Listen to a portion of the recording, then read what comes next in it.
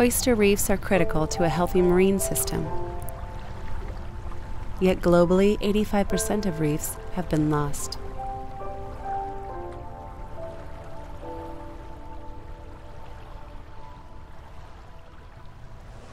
With partners and volunteers, the Nature Conservancy is experimenting with a variety of restoration techniques in the Southeastern United States and around the world to see which works best under different conditions.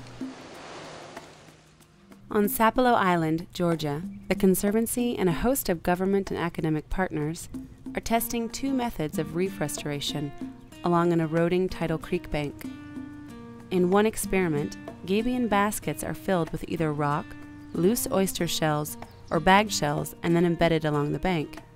In another, bags of oyster shells are layered and secured with untreated pine stakes.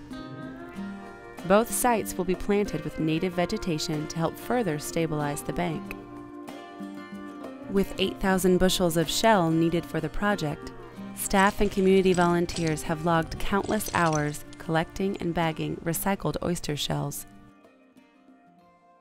Since 2005, we have worked with the University of Central Florida in Mosquito Lagoon on the Atlantic coast. Boat wakes are dislodging oyster from their reefs, tumbling them into barren islands of oyster shells. Through extensive community support, more than 12,000 environmentally safe mesh mats have been tied with oyster shells, a technique designed to withstand wave activity. These are weighted to the bottom of the lagoon at specially prepared sites and connected to form a huge welcome mat.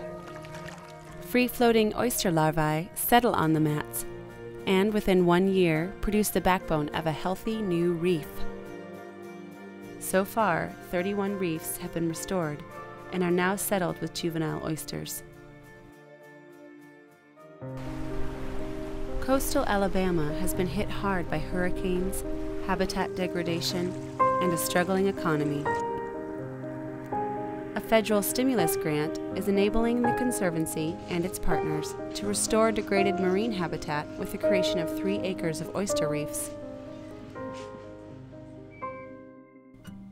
In Mobile Bay, scientists are experimenting with 3 unique techniques, each proven effective in other places. More than 150,000 mesh bags of oyster shells will be placed in the bay. The invention of a machine has helped increase efficiency, enabling contractors to bag shells in record time. More than 3,100 reef balls, each weighing 225 pounds, are being built by contractors and will later be lowered into Mobile Bay. Reef blocks, vertical baskets made of welded steel and filled with mesh bags of oysters, have proven an effective technique along the Conservancy's Mad Island Marsh Preserve in Texas. Today, both Alabama and Louisiana are preparing to install reef blocks along their shores.